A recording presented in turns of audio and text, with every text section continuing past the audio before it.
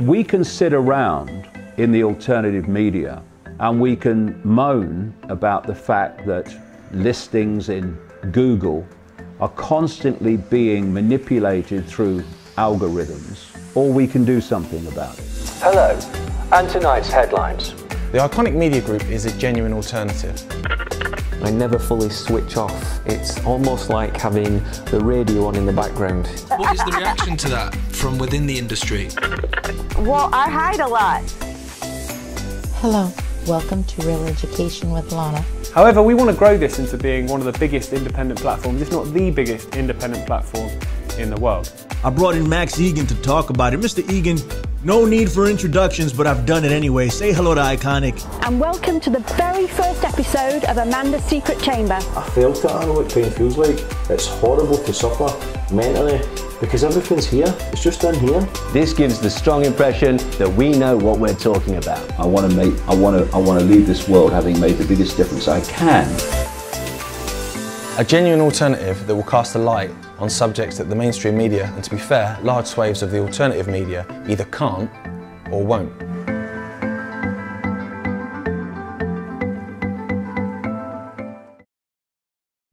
Now, here's a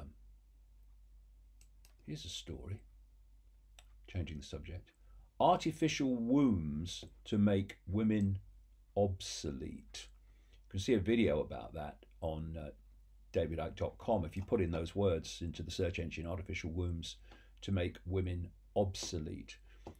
This is the movement to what I've been writing about for a long time now. The no gender, no procreation human.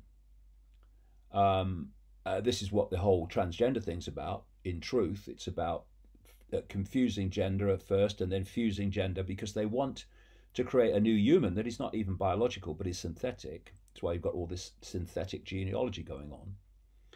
And of course, the ability to produce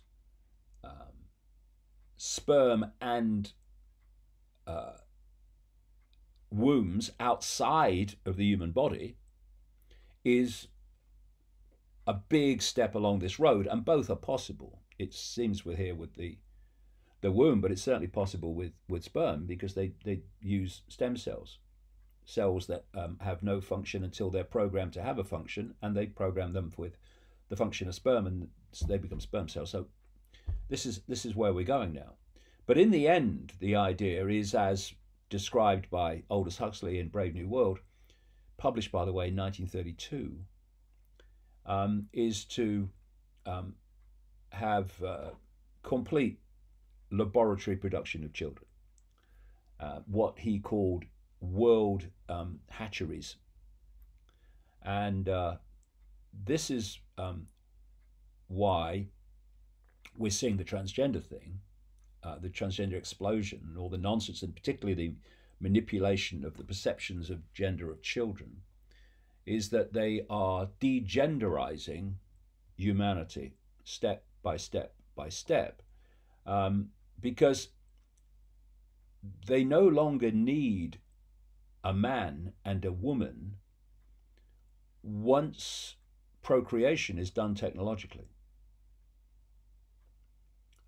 And so they're moving towards this no gender human, which is all connected into this control of the human mind by artificial intelligence. I'm just writing another book now, which is just poured out. I hadn't started long ago, nearly finished it. And I put that in this, what I'm talking about now, in massive context with current events. Really opens them up to see what they're really what's really happening, and as part of that whole smart grid synthetic human plan, we of course have 5G, and here's a headline. The FCC, it's the Federal Communications Commission for those that are not in America. This is the organization that's supposed to protect us from the telecom industry, while it absolutely is just a front for the telecom industry.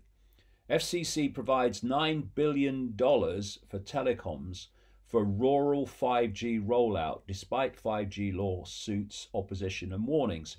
Well, of course, they're not bothered about opposition and warnings because it's the agenda. This smart grid they want, this global smart grid to which the human mind is connected, has to have at least 5G power to function as they want it to, and more. I mean, in China, they're talking about 6G now.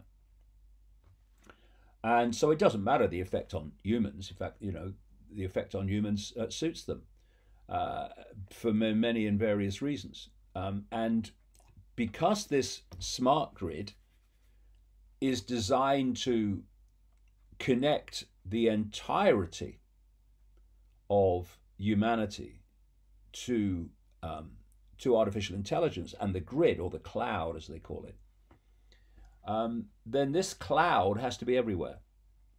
And so they are subsidizing here to the tune of just one figure, not the end of it, 9 billion to roll out 5G in rural areas because they want everybody. This is why people like Elon Musk, one of the biggest frauds on planet Earth, is putting through his SpaceX company. He's sending up rockets to pack the space around the Earth with satellites beaming Wi-Fi and 5G to cover every inch of the planet. It's so easy to read this stuff once you know what the outcomes plan to be. Something else here with very much related. Smartphone class action lawsuits consolidated. FCC accredited laboratory confirms models exceed radio frequency safety levels by up to 500%. Something else I've been writing about over the years. These safe levels are not safe at all. They say to the telecom companies, what's the level that you need to transmit on in terms of radiations and power and frequency. And the telecoms say, well, this is the level we need. And so what happens is the authorities then decide that that level, which the telecoms say we must have this, that is the safe level. Not because it's safe, because it's what the telecoms need to do what they want. And even then, it's exceeded without consequence. So here's the story. In August, the Chicago Tribune published a report that 11 smartphone models exceeded federal RF safety levels. This led to Fagan Scott law firm starting a class action lawsuit against Apple and Samsung. Consumers, I can't stand that word, consumers. I'm consciousness, having an experience. I'm not a consumer. I'm not here to consume as a reason for being. So therefore, I'm not a consumer. Consumers claim they are not adequately warned about radiation exposure risks from these devices. Well, of course they're not. In fact, no safe level of cell phone radiation has still been scientifically determined for children or pregnant women. So children have much thinner skulls. So when they put the phones to their ear, their brains are getting far more radiation than a full-grown adult. But as I've written in the books, these safe levels are determined by something called Sam Phantom Head. This is a mock-up of the head of a big butch US soldier with a thick skull. And therefore, the testing is irrelevant to the effect on kids that don't have thick skulls. And they do this, and they sleep at night, and like a baby probably, but then psychopaths would. For many years now, this story said, health experts, including the American Academy of Pediatrics, I've also been warning that children are more susceptible to harm from exposure for reasons I've talked about. Regardless, phone manufacturers continue to make and market smartphones and other wireless devices to children and for children. In San Francisco, December the 6th, 2019, national consumer rights law firm Fagan Scott consolidated its two proposed class action lawsuits against Apple and Samsung after independent testing from a Federal Communications Commission accredited laboratory confirmed that radio frequency radiation levels from popular Apple and Samsung smartphones far exceeded federal limits when the devices are used as marketed by the manufacturers.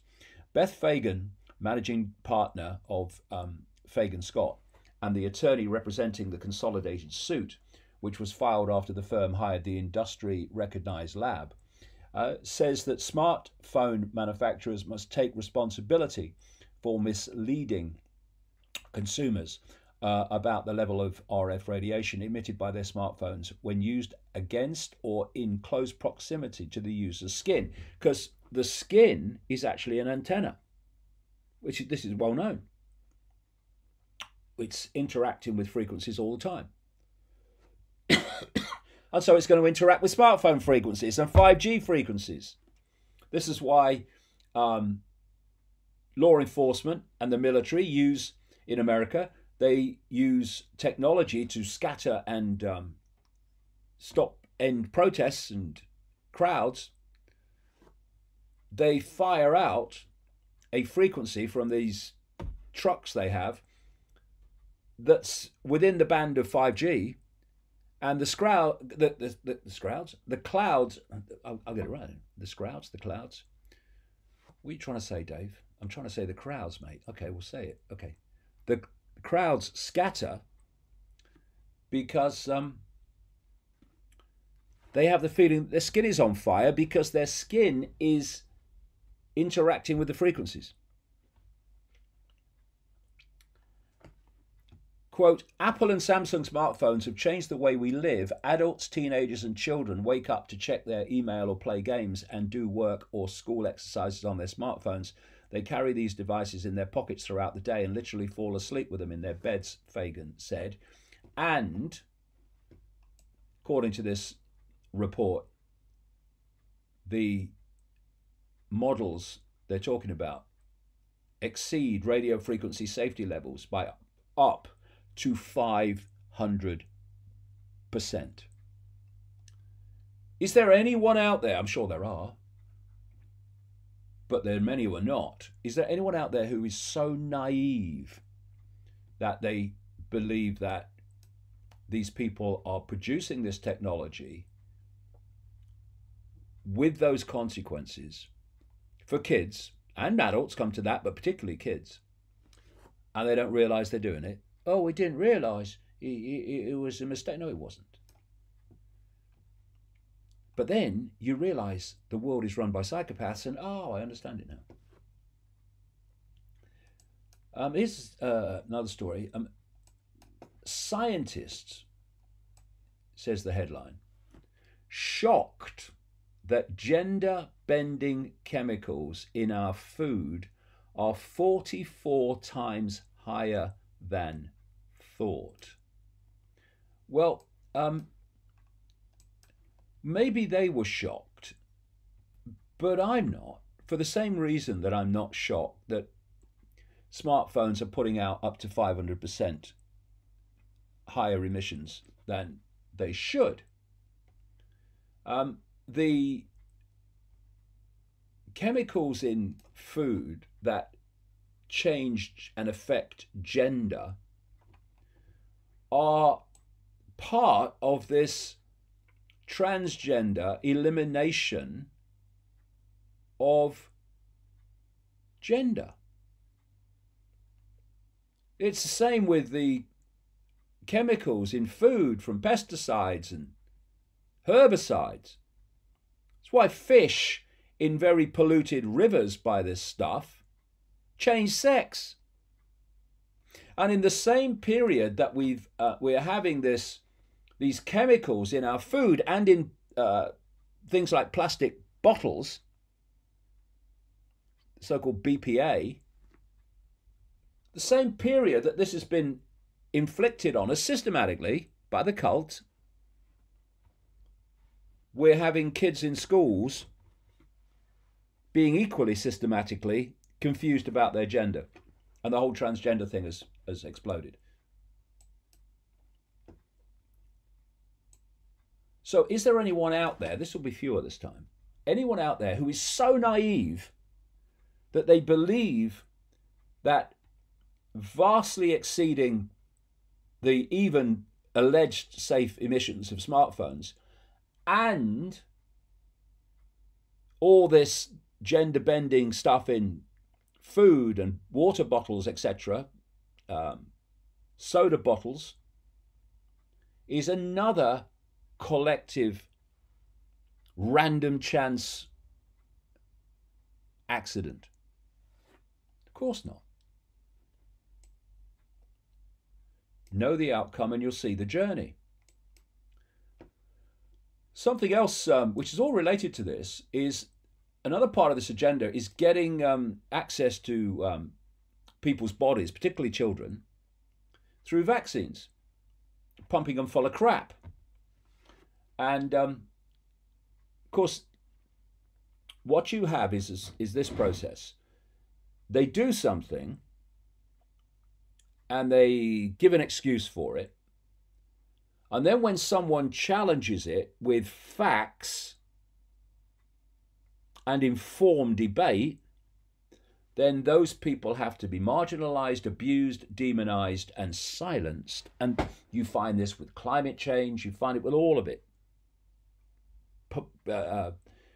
Political correctness, all of it. And you find it with vaccines. And here's an extreme level of this, but I mean, how extreme can you get with these people? There are no limits to extreme.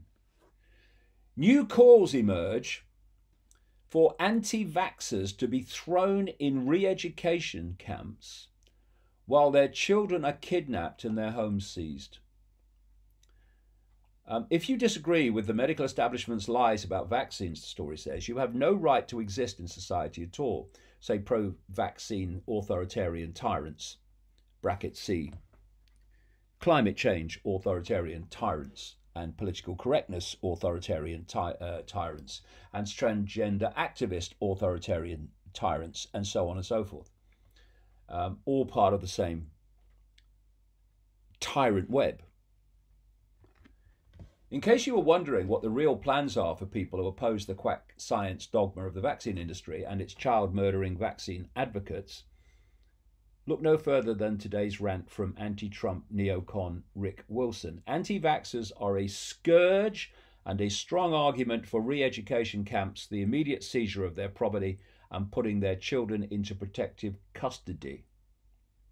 Tweeted Rick Wilson, a neocon Republican strategist and so-called never Trumper. Of course, neocon is a term to describe an ultra-Zionist controlled network that wants to bomb everything in sight, including currently Iran, and was behind the Project the New American Century and all that stuff that I've written about in the books, particularly in The Trigger.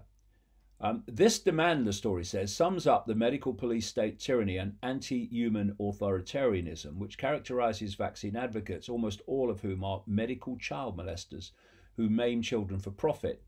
They quite literally seek to throw parents in concentration camps if they refuse to have their children injected with nearly 100 toxic vaccines that contain neurotoxic substances such as aluminium, squalene, mercury, and aborted human fetal tissue, formaldehyde, which they use to embalm dead bodies, and even complete DNA sequences of aborted human babies whose genes were genetically engineered to cause cancer. Well, you can read that story at more length on davidicke.com. The headline is New Calls Emerge for Anti-Vaxxers to be Thrown in Re-Education Camps while their children are kidnapped and their homes seized. But, you know, one of the biggest points of resistance to seeing what's happening is people have no idea the scale of evil that we are dealing with, and thus the scale of what evil will do.